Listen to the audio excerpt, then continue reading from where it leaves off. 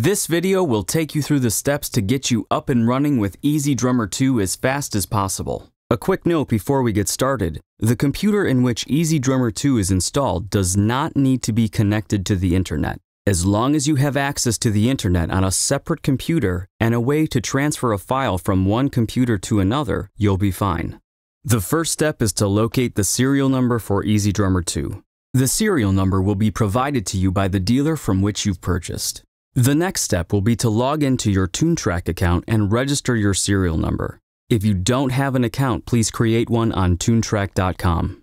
Registering the serial number to your OTOONTRACK account gives you access to all of the available downloads for your product and securely links your purchased software to your account. If you purchased EZdrummer 2 directly from authorize.com, the serial number will be automatically registered to your OTOONTRACK account. Once the serial number has been registered, you can download and install the full version of EZdrummer 2. When EZdrummer 2 has been installed, please launch it using the standalone application, or launch EZdrummer 2 as a plugin in your host sequencer. When the software is launched, this dialog will appear. This dialog is OTOONTRACK's online authorization system. The online method can only be used if your computer is connected to the internet. If your computer is not connected to the internet, you will need to use the offline method, which we will cover later in this video. In the online authorization screen, carefully enter your authorize.com account email and password, and then click Login and Continue. EZdrummer 2 will then display the serial number that you have registered to your authorize.com account. Click the Use button, and the serial number will be added to the serial number field below. Alternatively, you can paste in your EZdrummer 2 serial number if you have not yet registered it to your authorize.com account. Then, enter a description of the computer on which you have installed EZdrummer 2. This can be any name or description that you choose, and it will help you keep track of your authorizations in the future. Finally, click Authorize. EZdrummer 2 will now be ready for use. If your computer is not connected to the internet, it will be necessary to use the offline mode of authorization. Simply click the Offline button and you will see the offline authorization screen.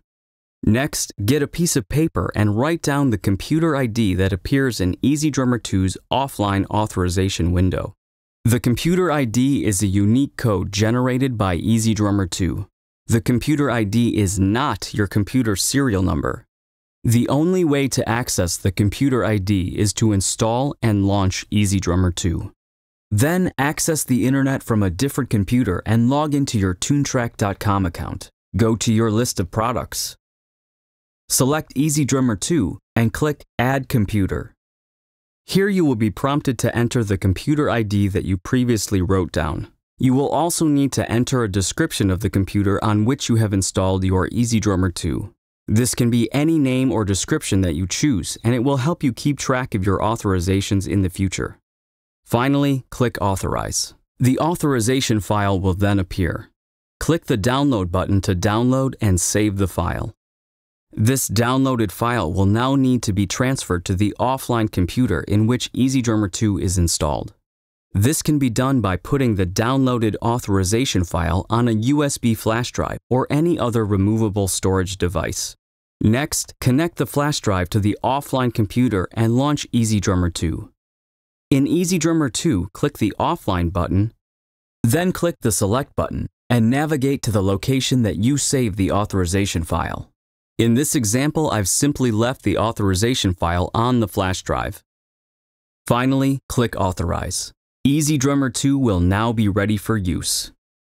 Once EZdrummer 2 has been authorized, the downloaded authorization file can be safely deleted, as it is not needed by the program any longer. Saving the file will not allow you to authorize EZdrummer 2 on any other computer. Each authorization file is unique to one specific computer.